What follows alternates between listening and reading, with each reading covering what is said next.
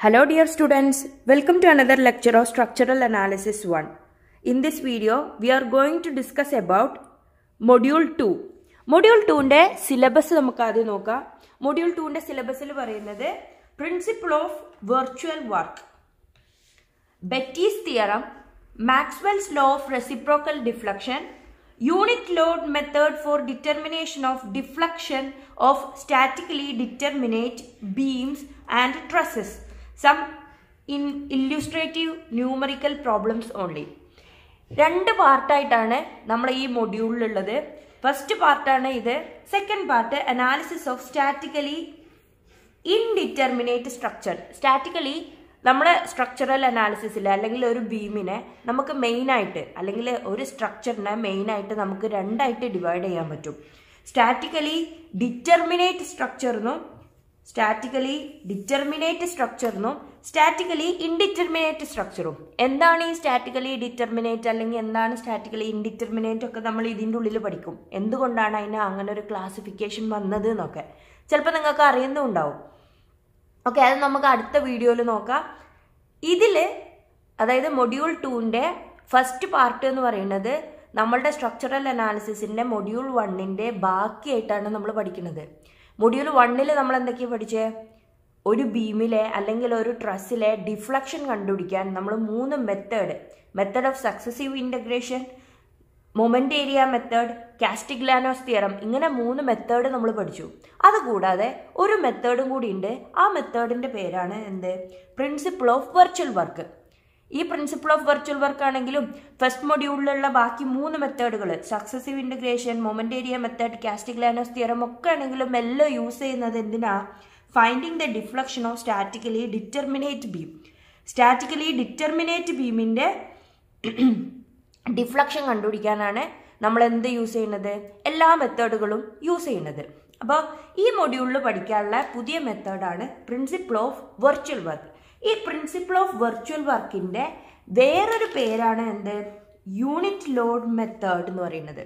അതായത് principle of virtual work എന്ന് പറഞ്ഞാലും യൂണിറ്റ് ലോഡ് മെത്തേഡ് എന്ന് പറഞ്ഞാലും സെയിം ആണ്. സംഭവം ഒന്ന് തന്നെയാണ് നമുക്ക് പഠിക്കാനുള്ളത്. പിന്നെ എന്തുകൊണ്ടാണ് ഫസ്റ്റ് മൊഡ്യൂളിൽ ഈ ഒരു പ്രിൻസിപ്പിൾ ഓഫ് വെർച്വൽ വർക്ക് കൊടുക്കാതെ അതിനെ സെക്കൻഡ് മൊഡ്യൂളിലേക്ക് എടുത്തിട്ടത് എന്ന് ചോദിക്കും. 3 മെത്തേഡ് ഓൾറെഡി നമ്മൾ ഫസ്റ്റ് മൊഡ്യൂളിൽ പഠിച്ചിട്ടുണ്ടല്ലോ. പിന്നെ എന്തിനാ രണ്ടാമത്തെ മൊഡ്യൂളിൽ ഈ വെർച്വൽ വർക്കിനെ മാത്രം ഇങ്ങോട്ടേക്ക് ഇട്ടത് എന്നുള്ളതിൻ്റെ ഒരു ആൻസർ എന്ന് പറയുന്നത് ആദ്യത്തെ 3 മെത്തേഡുകൾ, അതായത് ഫസ്റ്റ് മൊഡ്യൂളിൽ പഠിച്ച 3 മെത്തേഡുകളിലും സ്റ്റാറ്റിക്കലി ഡിറ്റർമിനേറ്റ് ബീമിനെ സോൾവ് ചെയ്യാൻ മാത്രമേ നമുക്ക് യൂസ് ചെയ്യാൻ പറ്റുള്ളൂ. But this virtual work method അല്ലെങ്കിൽ യൂണിറ്റ് ലോഡ് മെത്തേഡ് നമുക്ക് സ്റ്റാറ്റിക്കലി ഡിറ്റർമിനേറ്റ് ബീം സോൾവ് ചെയ്യാനും യൂസ് ചെയ്യാൻ പറ്റും, സ്റ്റാറ്റിക്കലി ഇൻഡിറ്റർമിനേറ്റ് ബീം യൂസ് ചെയ്യാനും നമുക്ക് സോൾവ് ചെയ്യാനും നമുക്ക് യൂസ് ചെയ്യാൻ പറ്റും.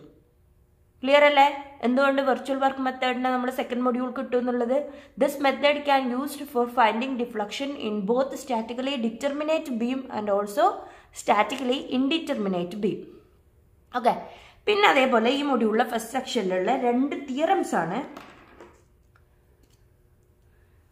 Betis തിയറവും Maxwell law of reciprocal ഡിഫ്ലക്ഷനും. അപ്പോൾ നിങ്ങളെ സിലബസ് നോക്കുമ്പോൾ തിയറി ക്വസ്റ്റ്യൻസ് ആയിട്ട് അല്ലെങ്കിൽ പ്രൂഫൊക്കെ ആയിട്ട് ചോദിക്കാൻ ചാൻസ് ഉള്ള ഒരു പോർഷനാണ് ഈ ബെറ്റീസ് തിയറം അല്ലെങ്കിൽ Maxwell law of reciprocal theorem എന്ന് പറയുന്നതിൻ്റെ പ്രൂഫ്.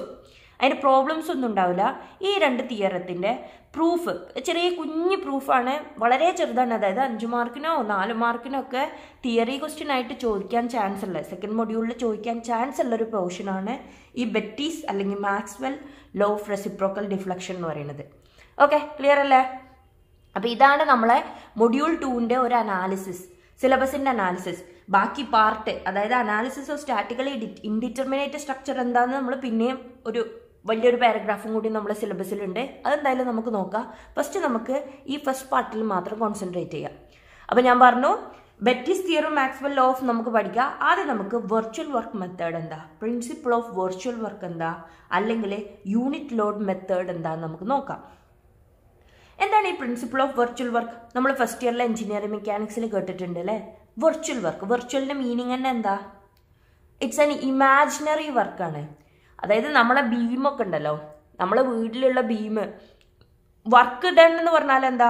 ഫോഴ്സ് ഇൻറ്റു ഡിസ്പ്ലേസ്മെന്റ് ചെയ്യുമ്പോൾ എന്തെങ്കിലും ഒരു വർക്ക് ചെയ്തു എന്ന് പറയണമെന്നുണ്ടെങ്കിൽ അതിനൊരു റിസൾട്ട് വേണം, അല്ലെങ്കിൽ ഒരു ഡിസ്പ്ലേസ്മെന്റ് വേണം. നമ്മളൊരു ഡെസ്കിനെ നീക്കി എന്ന് പറയാണ്, ആ ഡെസ്ക് നീങ്ങി ഡിസ്പ്ലേസ്മെന്റ് ഉണ്ടാവും. ആ ഡിസ്പ്ലേസ്മെന്റ് ഇപ്പോൾ ഒരു 5 സെന്റിമീറ്റർ ആണ് നീങ്ങിയെന്നുണ്ടെങ്കിൽ ആ 5 സെന്റിമീറ്റർ ഉണ്ടെങ്കിൽ നമ്മൾ അപ്ലൈ ചെയ്ത ഫോഴ്സ് കൊണ്ട് മൾട്ടിപ്ലൈ ചെയ്യുമ്പോഴാണ് നമുക്ക് വർക്ക് ഡൺ കിട്ടുക. പക്ഷെ എല്ലാ കേസിലും ഈ ഒരു ഡിസ്പ്ലേസ്മെന്റ് നമുക്ക് വിസിബിൾ ആവണമെന്നില്ല.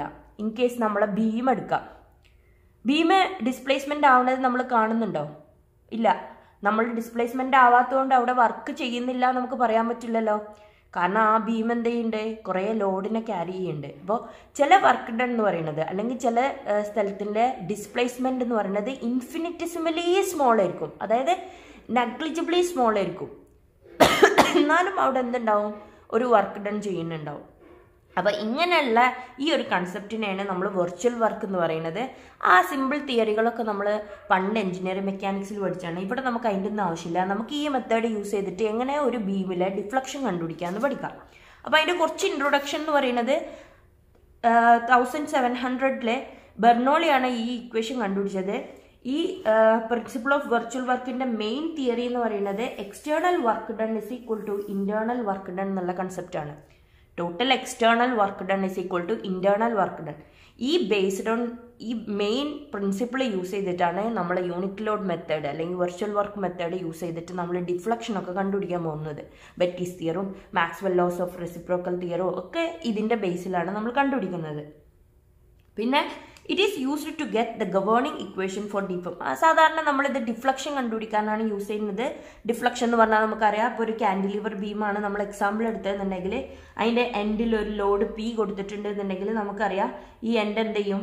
ഡിഫ്ലക്ട് ചെയ്യും, ഈ ഒരു ഷേപ്പിൽ ഡിഫ്ലക്ട് ചെയ്യും. ഈ എൻഡിലുള്ള ഈ ഡിഫ്ലക്ഷനാണ് നമുക്ക് കണ്ടുപിടിക്കാൻ നമ്മളുടെ എന്താ പറയുക principle of virtual work. Principle of virtual work method മാത്രമല്ല നമുക്ക് യൂസ് ചെയ്യാൻ പറ്റുക, നമുക്ക് force method, Newton's law use ചെയ്തിട്ട് നമുക്ക് ഈ ഡിഫ്ലക്ഷൻ കണ്ടുപിടിക്കാൻ പറ്റും.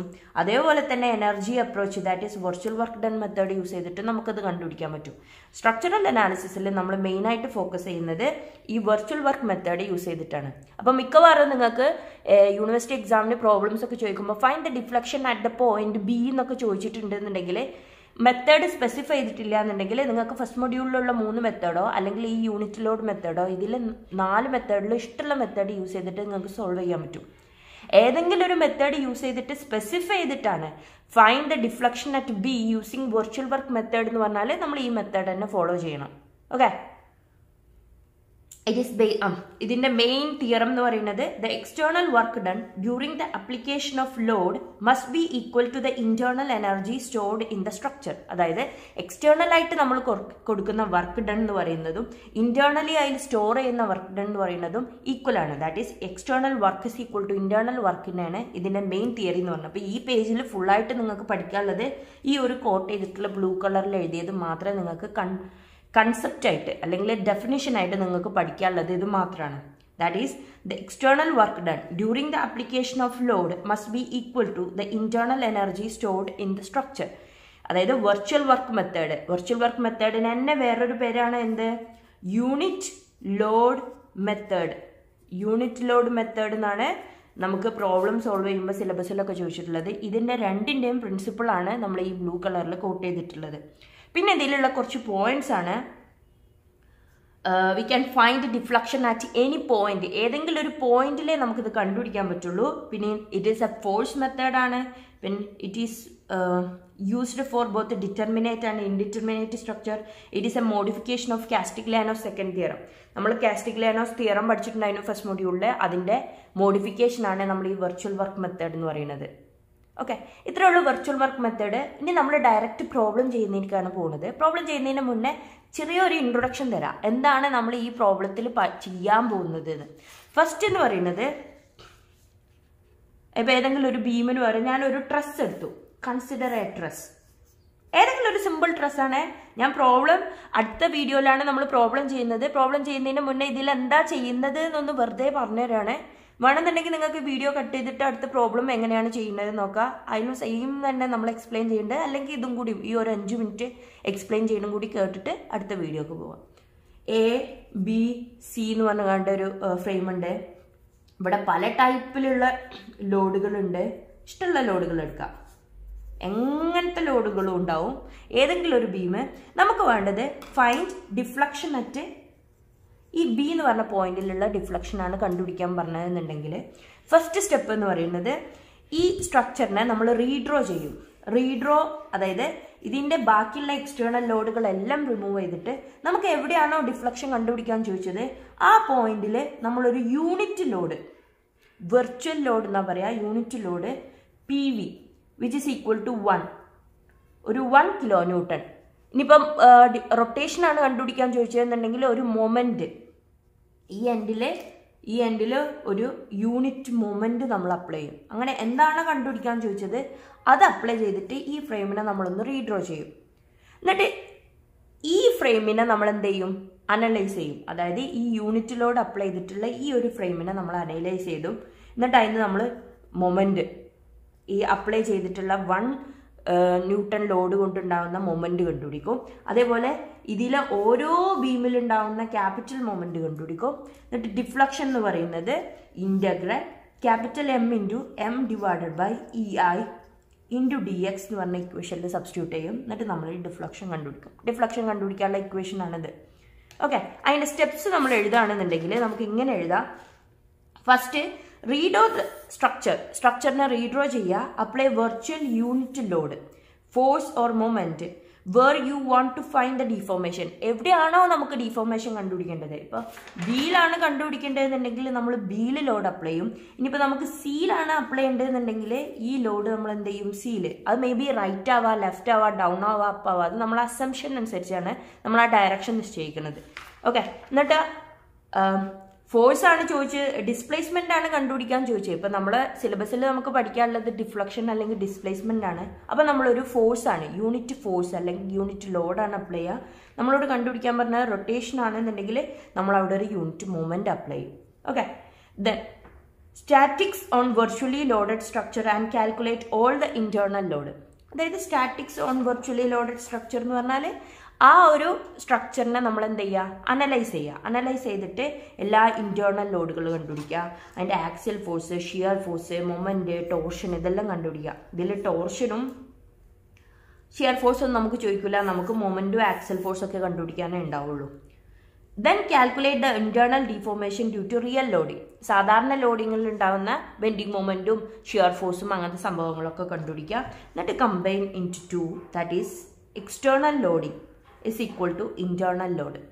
External work done, this is external work done is equal to internal work done എന്നുള്ള നമ്മളെ main basic principle of virtual വർക്കിൽ സപ്ലൈ ചെയ്യാം. എക്സ്റ്റേണൽ വർക്ക് ഡൺ എന്ന് പറഞ്ഞാൽ എന്താ, നമുക്കറിയാം work done is equal to load into displacement ആണ്. Load എന്ന് പറയുന്നത് എന്താ, എക്സ്റ്റേണലി നമ്മൾ അപ്ലൈ ചെയ്യുന്ന ലോഡ് എന്ന് പറയുന്നത് ഈ PV പറഞ്ഞ ലോഡാണ്.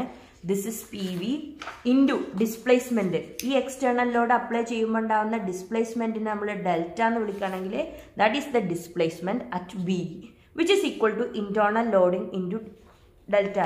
ഇന്റേർണൽ ലോഡിംഗ് എന്ന് പറഞ്ഞാൽ എങ്ങനെയാണ് നമ്മൾ കണ്ടുപിടിക്കുക, that is integral M into M divided by EI into DX എന്ന് പറഞ്ഞ ഇക്വേഷനിൽ സബ്സ്റ്റിറ്റ്യൂട്ട് ചെയ്യുമ്പോൾ നമുക്ക് കിട്ടും. എന്തായാലും ഇതിങ്ങനെ നിങ്ങളെ ബൈ ഹാർട്ട് പഠിക്കണ്ട, കൺസെപ്റ്റ് എന്താണെന്ന് മാത്രം ക്ലിയർ ആക്കുക. പ്രോബ്ലം ചെയ്യുന്നത് നിങ്ങൾ തറവായിട്ട് പ്രോബ്ലം ചെയ്യുക. Okay, thank you.